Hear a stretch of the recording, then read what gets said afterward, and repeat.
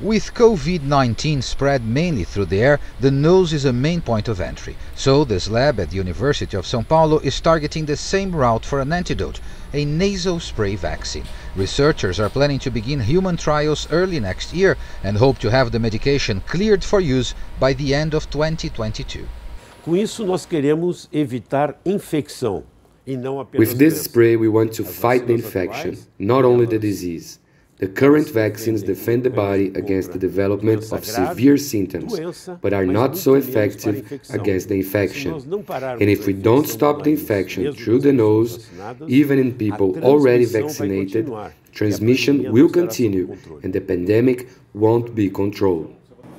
The mouth is another common entry point, and Brazilian researchers have also developed a tool to fight COVID-19 there in patients who contract the disease. It's a chemical compound that researchers say, when used in a mouthwash, can largely neutralize SARS-CoV-2 and prevent it from spreading further into the body.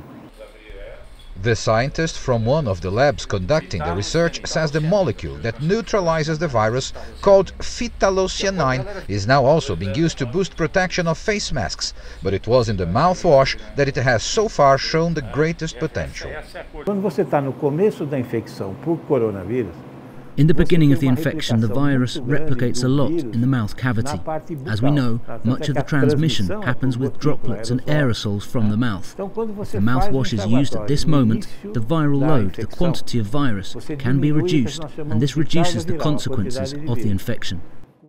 The mouthwash was tested in COVID-19 patients who had light to moderate symptoms. In a blind study, 20 patients were given the actual chemical compound, while 21 others received the placebo. Results showed significant benefit among those in the active group.